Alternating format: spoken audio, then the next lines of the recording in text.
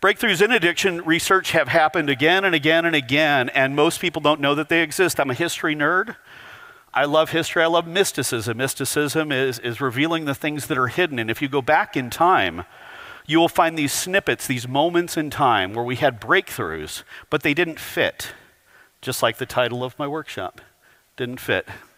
And so I'm going to go back in time to the very beginning. A lot of people don't know that the very first treatment center in the United States, the very first addiction treatment center called the Keeley Institute in the 1890s, it started, actually used plant medicine. And there were, fast forward within a few years, there were hundreds of Keeley Institutes. It was called the Gold Cure. And it was back in the old snake oil kind of thing. So a lot of people that do research, they think it's kind of BS.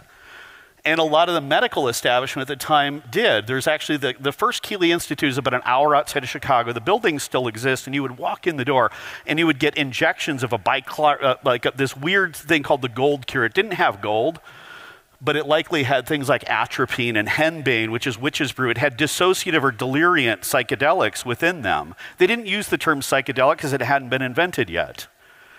But, and a lot of people, and fast forward, there's 100 clinics by the early 1900s, 100 clinics, and they had treated approximately 500,000 people. But the medical establishment looked at people like this as snake oil salesmen. It's all BS, it's garbage, because the challenge that we in the psychedelic space face is that traditional recovery has about a 5% success rate, and yet they falsely believe that they have a 100% success rate. That if you fail at it, it's because not the system failed, but because you failed.